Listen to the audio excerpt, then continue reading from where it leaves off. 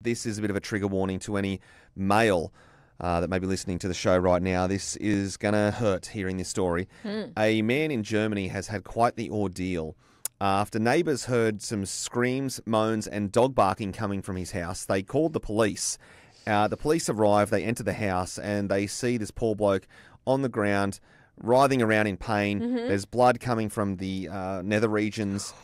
It's since then been revealed that his dog, which was like a little Jack-Russle, has for some reason taken a liking to this German man's Frankfurter and has actually chewed the thing off. Don't laugh. I didn't. I went.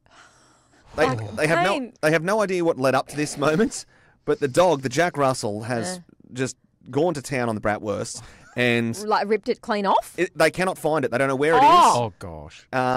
They believe it's still inside the dog. Oh, okay. So you're gonna have to wait till he poos it out. Well, I guess so. Is that what you do though? Like in this situation? All right. Hypothetical question to you and producer Mick then. Yes. If your dog had bitten off your bratwurst. Yes.